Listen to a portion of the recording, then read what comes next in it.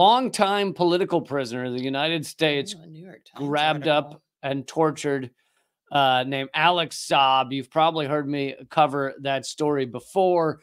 He was initially kidnapped in Cape Verde, basically at the request of the United States. This is a Venezuelan diplomat. And you'll notice the New York Times headline says, which is the same as most mainstream media, U.S. releases ally of Venezuelan president. Well, at least they're acknowledging Maduro as the president. That's a big step. But he's not just an ally. He is a Venezuelan diplomat who was on a diplomatic mission to Iran. To Iran. Yeah, to basically, and I'm reading from the national lawyer. Wow, why can't I say lawyer? Try this. Lawyer. National, that word, guild. That's my lollipop. National Lollipop Guild. Yeah. There needs to be one. I'm just saying. So he was, as you pointed out, he was kidnapped when he was he was a special envoy for Venezuela. And he was arrested. He was going to Iran some humanitarian support because we all know this, but Venezuela is having a rough time because of U.S. sanctions.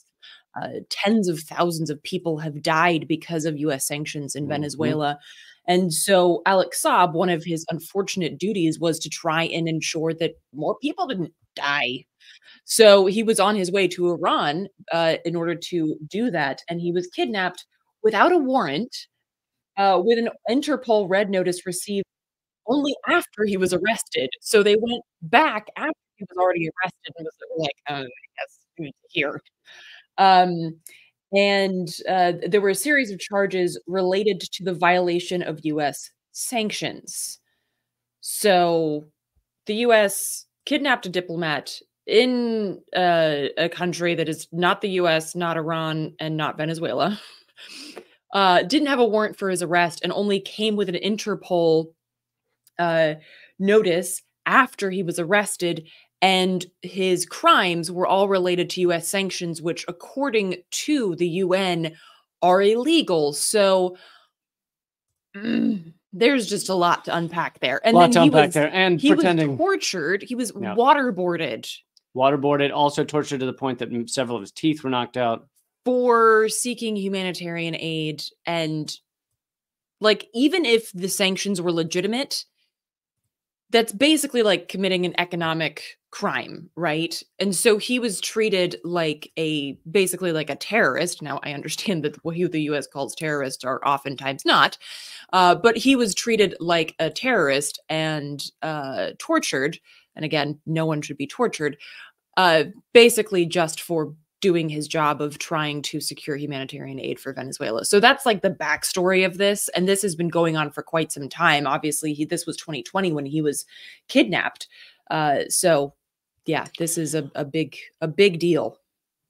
And it was in exchange for 10 American prisoners that the U.S. wanted back.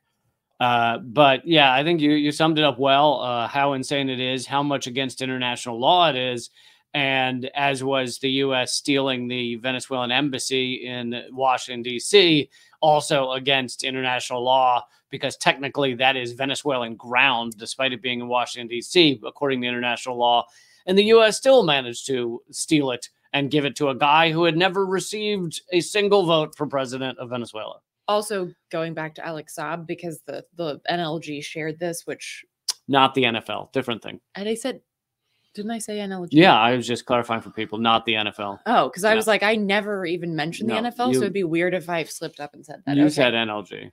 So, according to the New York Times, he was arrested, kidnapped, in order to, quote, help untangle Mr. Maduro's economic web of support and assist the authorities in bringing charges against other allies of the Venezuelan government, end quote.